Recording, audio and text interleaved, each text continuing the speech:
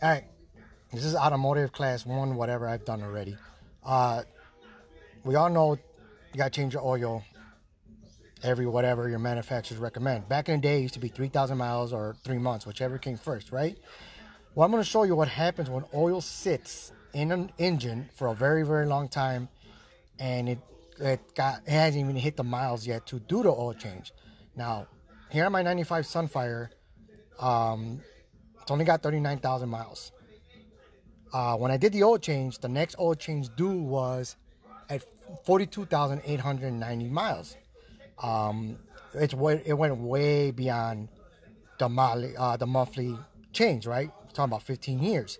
So I'm going to turn the camera around. You're going to see the mileage on the vehicle, the mileage on the sticker. Then I'm going to show you what the oil looks like when you don't do your oil changes when you're supposed to.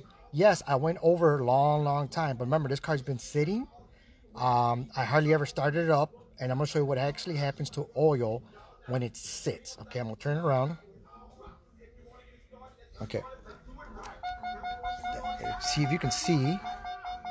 It's only got 39,000 miles, 39 and a half, right? And then the sticker, I don't know if you can see it. Can I get a good angle? Let me turn this off. I don't know if you can see. Maybe I should have did a light, right? Okay, I just had it. It sucks. I don't know, maybe you can be like, get a better phone, right? There you go. 42. Okay, that was supposed to be the next oil change. Okay, I'm gonna show you what exactly happens to the oil just from sitting. Okay, this is the oil. Look how black it is. If I put on the filter's white, and look. So that's why you're supposed to change your oil whenever your manufacturer says, because it does turn black after sitting for such a long time.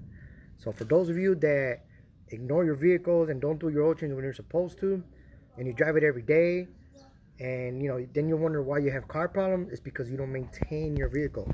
I'm not saying that this will fix all your problems, but you always want to do your oil change when it's supposed to prevent from damage it's causing. So remember, this oil has been sitting for 15 years.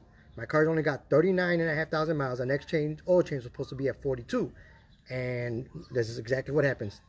Oil turns black. Okay, so do your oil change when you're supposed to, when the manufacturer does it, and and you're preventing. You're preventing maintenance. You're preventing from future damaging to your vehicle. I'm not going to say that this is going to make your motor last forever, because a car is like a human being. It's unpredictable. It could run great today and tomorrow it just dies out. Next thing you know, you're caught in victory. So that's today's educational class. So I'll see you guys later. Okay, hope you guys this was helpful and useful and makes you think about your vehicle now.